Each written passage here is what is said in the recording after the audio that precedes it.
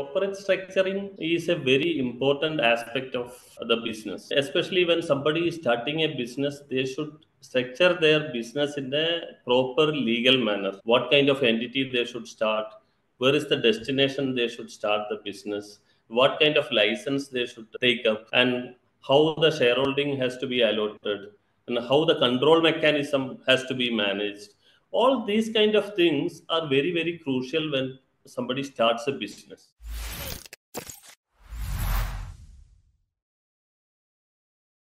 Hello and welcome everyone. Now we are starting our new episode of Super Lawyer at YouTube channel with Mr. Ajmal Khan Nadakkal. Sir is based in Dubai and he has more than 2 decades of experience. He has a wealth of expertise in setting up regulated and non-regulated firms all across Europe, Africa and the Far East, as well as in major cities and states in India. He has a proven track record of handling complex corporate issues, including compliance and anti money laundering policies, taxation matters, and real estate transactions, to name a few. Sir, welcome and thank you for accepting our invitation to be here. We would like to start our journey of question and answer by asking you what inspired you to pursue your career in law, and please share your story of reaching to the top. Thank you, sir, and welcome once again. Thank you very much. See, I'm a first generation lawyer. There are no other lawyers in my family and my family circle also. So, from school days, I had a passion to become a lawyer. I don't know exactly what all are the reasons for it, but definitely one teacher, he really influenced me, and he is the person who persuaded me to become a lawyer. So, from that days, I was always thinking how to become a lawyer, and then after pre-degree, I tried my law exams, entrance exam, and got into the college. And definitely, it was not an accident. I should be honest. I came to this profession by choice. Thank you, sir, for being so honest and candid with this. So, when this was an inspired choice and you made it with all the diligence, what prompted your decision to transition from practicing law in India then to Dubai as well? After my college, I started my career in my local courts. I'm in District Court Manjeri. I practiced for almost 6, 7 years there, Manjeri Perindalmana courts. Then I got an opportunity to switch to in-house legal counsel in Bangalore. In fact, that is the reason where I got to a different domain of legal field. So when I took up that opportunity, I got lot of exposure. I traveled a lot across India to handle various complex legal issues for the group, to meet regulatory authorities. Also, I traveled outside India for investment facilitations, regulatory setting ups, then also to liaison with various international law firms for handling their legal issues. This gave me a really good exposure. And then I felt international legal opportunities are bigger and I should explore more if I get an opportunity. And luckily, again, I got an opportunity in UAE. Then I took up that assignment and came to Dubai. That is how my shifting has happened. So, sir, what all difference have you seen in the kind of practice we do in India as lawyers and the kind of practice you may have seen in Dubai? And when you compare these two, how do you support this transition? Let's say if someone obviously wants to move, what kind of lookout they should have in making that transition? Because you have smoothly sailed this. So, we would request you to share your story about that. Yeah, definitely. See, Indian legal system is more traditional, which derived from different customs and different complex laws. It took centuries to evolve that legal system. So it has its plus and minus also. We always carry that baggage of our history even in the legal system, which causes a lot of delay in the legal proceedings and complexities. All these are there, even though now we are trying big changes by technology ventures and all, but still Indian legal system is too complex and people are facing lot of difficulties, especially the delay in the litigation, dispute resolution, then red tapeism everywhere. We cannot avoid this is the problem. And when I switched to UAE, this is not carrying much history. This is a new law and new entities, new legal system. It was Sharia backed legal system, but when the international business opportunities came to UAE and other rulers were really pushing the business opportunities and trying to be the global hub, The same time, they developed the legal system and the laws also to that standard, very fast developing and technologically advanced, and which always cater the needs of the business people. They gave priority to the business people who are going to come to UAE and invest. So accordingly, they made the changes very rapidly. And when a person is taking such strong decision, there is nothing to curtail that speed, because one person can take the decision here and not much complexities. So that is the major difference. Here it's all new, it's all transparent, very fast, and the legal dispute resolution is very fast. People get a solution to their problem when they are approaching courts and dispute resolution authorities very fast. This helps them to continue with their business further. In our place, sometimes it takes decades, especially the family disputes and all. So these are the major difference I could feel in the two domains. Again, somebody wanted to shift from India to Dubai. My advice is a lot of opportunities are there here, and you can cater the world, and you can feel the world and legal complexities here, because almost all the nationalities are here. Their disputes are there, their personal issues are there, their business disputes are there. Now, because of the estate planning and foundation trust and all, so people from different part of the world is setting up the foundation and trust here because of the easy environment. So this all giving lot of opportunities to new lawyers. The only thing is they have to be very fast in upgrading themselves and follow the new development in the legal field, especially with the help of technology. Technological advancement is also very much required, which is something the Indian legal system is still not that advanced, and even the law colleges in India, they are also behind in this. So these are the things they should always keep in mind when they are planning to switch to Dubai. So thank you for sharing that. You have talked quite a bit about dispute resolution mechanism as well, and you specialize in managing these disputes, especially related to commodity derivative trading, investments, forex, gold, and bullion trading as well. We would request you to elaborate a little bit about these areas and their significance in the legal field, sir, because it is an absolute niche of the niche field,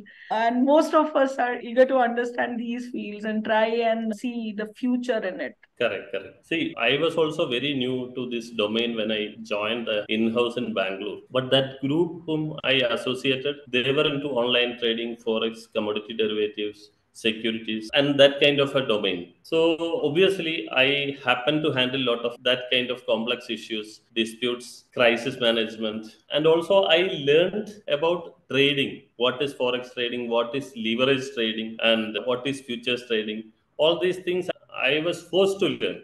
In fact, I would say I started an account and lost some money and learned, because without a practical training this is almost impossible. I realized after an year or two, then I was really struggling to cope with this environment. So I decided to start an account and trade, because that gave me a lot of insights how the positions has to be taken, how the leverage trading happens, how the margins are called for, these kind of things. So this gave me a lot of inputs. When I switched to Dubai and started my legal career, the legal profession here, this really helped me, because UAE is also a place of online trading, leverage trading, and all. People sitting here are trading across in the different platforms across the world and also here. And here, though there is a clear regulation about how the online trading licensing and regulation which all has to happen, still people are using shortcut methods and opening up fishy companies, taking people money and then vanishing. So a lot of people lost their money because they don't know what is regulation. They are just fantasized with this leverage trading and the opportunity to make big money. The marketing people always give them the positive and they never give them the negative. So they open the account and start trading. Then in the demo, they will show some profits. Then in real time, they will lose. They can't even pump in for the margin calls. So obviously they will lose the money. So many such disputes came and which came to me.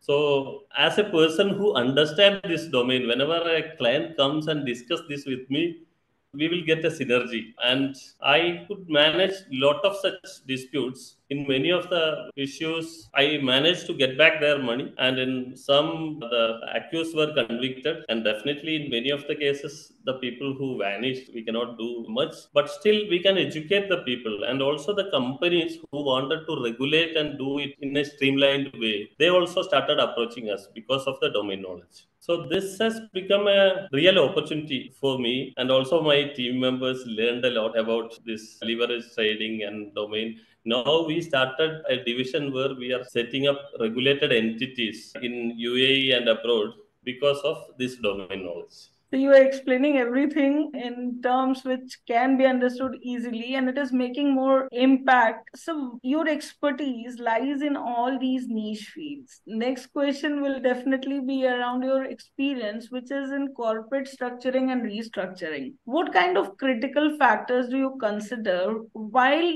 dealing in these subjects? Because they are definitely out of reach of most of us. We don't understand that, or it is not taught in schools or colleges. Now, how do you see that platform can be built in order to make sure that these subjects reach to most of the students, so that you also get a little workforce? Because as I can understand, having that kind of niche of the niche, you end up having very limited number of people with that understanding. So how do you see that happening anytime sooner in future? See, corporate structuring is a very important aspect of the business. Especially when somebody is starting a business, they should structure their business in a proper legal manner. What kind of entity they should start, where is the destination they should start the business, what kind of license they should take up, and how the shareholding has to be allotted, and how the control mechanism has to be managed. All these kind of things are very, very crucial when somebody starts a business. So since we have lot of this experience, we are able to advise all the entrepreneurs properly how to structure their business in the initial phase.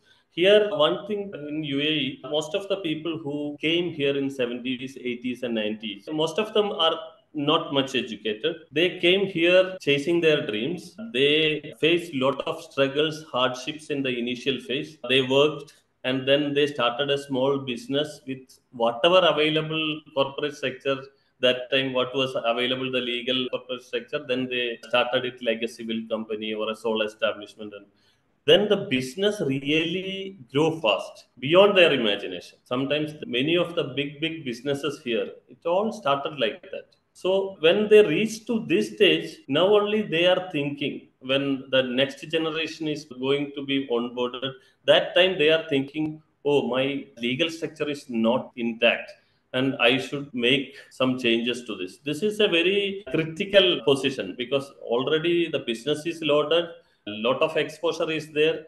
From here, if they want to restructure their existing legal company system and all, this need a real advice, a proper advice with experience. Only experienced persons can do that because they need real time examples. So here also we advise lot of clients now who are passing the business to the next generation, how to structure the holding company, how to create foundation and trust to manage their will and wish in the subsequent generations. And if the next generation is not interested in the business and a working partner is onboarded, how to structure the company in that way, and how to create an ESOP by stimulating the business through that channel. So these are all things we really need proper advice. So here definitely our experience, this is all my experience and my team experience we gathered from this last 10, 14 years of real time experience in Dubai. So that helps a lot. You started as a first generation lawyer, and now you own a company which works for all these corporate structuring, restructuring, and licensing agreements. We would request you to elaborate on that as well. Yeah, sure. I was part of a local law firm as a partner for the last 10 plus years. Then recently, last year, we got a license of legal consultancy in Abu Dhabi, which is named ABS Partners Legal Consultancy. Otherwise, the mainland was not allowing legal consultancy licenses. So this is a recent development, and we are one of the very few lawyers who got this license in our name. So in that, we strategize these kind of activities, especially this corporate structuring, estate planning, regulatory licensing, trademarks and intellectual laws, all these specific areas, especially the central bank licensing, crypto licensing, VARA and other regulatory ESCA. So those kind of activities we do in that legal consultancy license, which is based in Abu Dhabi. So about the ABS partners, which is doing this kind of work, and you are one of the very first lawyers you have got in Dubai. The kind of transition you have seen when you were doing it in India as Indian lawyer and when you are doing it in Dubai. And another question to add to it is, when has it started? Because if I remember correctly, very recently Dubai has introduced its legal system, I suppose in January this year or something. So would you care to elaborate on that as well, please? In UAE, Dubai and Abu Dhabi are the major hubs. So Dubai is still very strict on issuing legal consultancy license in the mainland to foreign lawyers. They have a regulation, but it is bit stringent. It is not easy to get a license there unless we have three international branches and all. But Abu Dhabi relaxed it a bit in the last year. So we got a license almost an year back now. It was last year they introduced this, and maybe the second or third license is issued in our name. So we should have 10 plus years standing in UAE. So me and my partners all are having this eligibility criteria. So we applied and got it. And now we are developing that to a different level, to a niche area. I have to cater the niche area, which is not, much explored by the other lawyers and law firms. So congratulations on doing so and being amongst the very first few to be able to cater to corporates. Thank you. Thank you very much. So, while you are doing all these things, which are very much corporate centric, you must be going through a lot of mediation and conflict resolution techniques also. How do you make sure that you employ the effective techniques for these? And what kind of further assistance do you provide? Because in mediation, it's not only the end of the case, it's like it is just a kind of start if there is any conflict over there. So, how do you cater to such clients? And there are clients who must be very, very, very big and not that approachable. How do you make sure that everything is done in the best manner possible for them? See, basically, we are business lawyers. So, we have a very good connect in the business world. So, obviously, when some issues happen, some disputes happen, they will ask us the options for solutions. So, obviously, always the first method is try to amicably settle the dispute. So while getting into amicable settlement area, I always try to understand the client psychology. We need to understand what is the client's situation as of now, what is his financial capacity, or whether he is really in a bad shape, or this dispute is derived from an ego of the business house. These kind of initial knowledge we need to gather, then only we can effectively mediate a dispute. So when it comes, ultimately what I realized is, everybody, if we can convince them properly to avoid a lengthy litigation and time consuming process, they will always try to find a way for mediation and settlements. Only thing, in the mediation and settlement, we should not have any agenda. We should try to resolve the matter in accordance with the requirements of both the people. So there, our expertise and experience, again, we can give different options. If one option is not comfortable for the person, we can give another option. This is all by experience. By experience, we can give different options and scenarios where we can effectively do dispute resolutions, and we have done quite a lot of such dispute resolutions as well. Sir, if possible, can you share any kind of case which can be very educating for learners as well, if at all you can? Yeah, recently one scenario is there where a local stake is involved. So the local was very much adamant. The other people were the actual investors, but the local was just a sponsor, but with some agreed terms. So this was a big business house, and this was almost on a deadlock because both were fighting. So when it came to me, I tried to understand what is the actual reason behind this local person's issue. Then I realized he has a genuine cause for this, because whatever the investors agreed with him initially, this was not honored. Conveniently, local was not asking, not demanding, so they were not giving as well. But when they are parting the partnership, obviously he asks, okay, whatever right I have, what is committed by you, you have to honor this.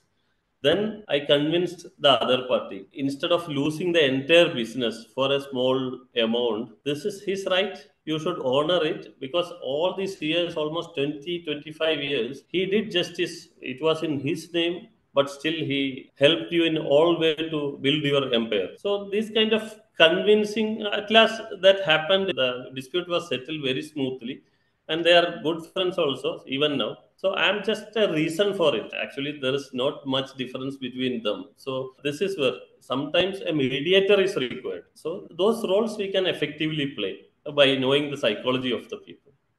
That's it.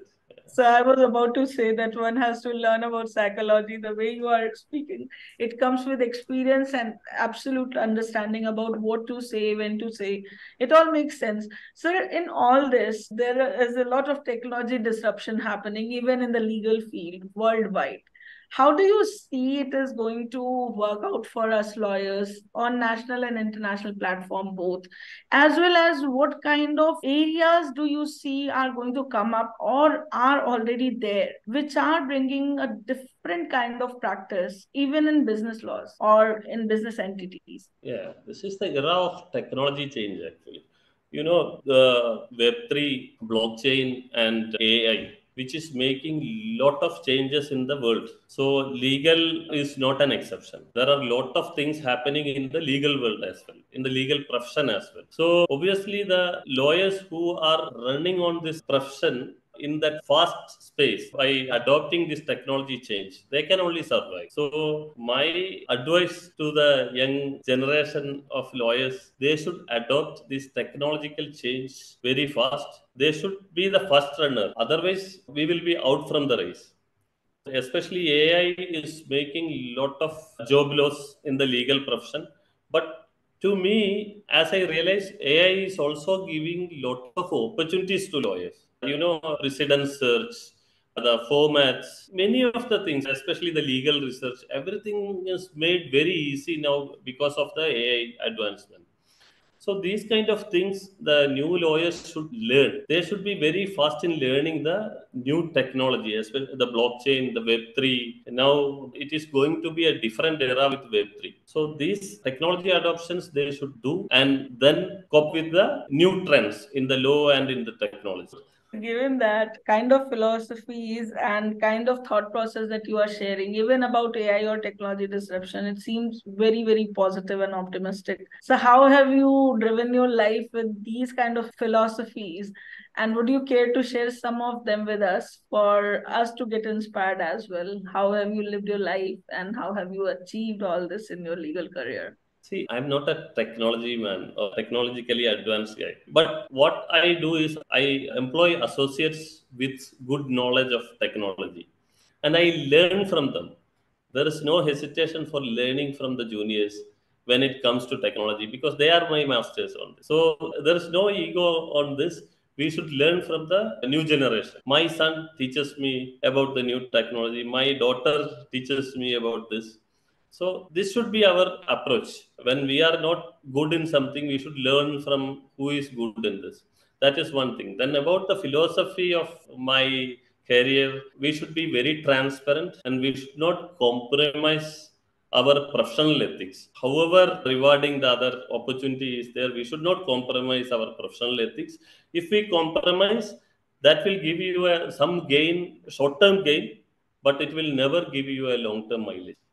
Your professional advancement is possible only when you build a reputation. That is very crucial, which I always try to stick on. Oh, sir, what a positive note you have added.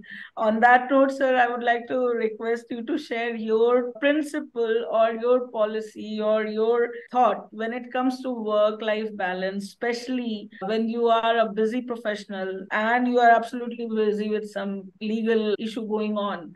How do you make sure that you have your own time for your mental health, for your personal life, and obviously for other activities as well? No, no, the personal space for my family, my small entertainments and all, I always kept that space from beginning itself. I like traveling, I like Hindi songs, then family time. I always try to find time for this, even though my family will always complain, but still, I'm always trying to find some time, especially 2 days in a week. I always try to give family time. So thank you so much for such positive thoughts and sharing it with us. And it has been a learning experience that there are certain niche fields which our learners can look up to and can reach out to you as well. And once again, thank you for agreeing to be on Super Lawyer YouTube channel. And it has been a pleasure, sir. Thank you so much for being here. Absolute pleasure. Thank you. Thank you very much.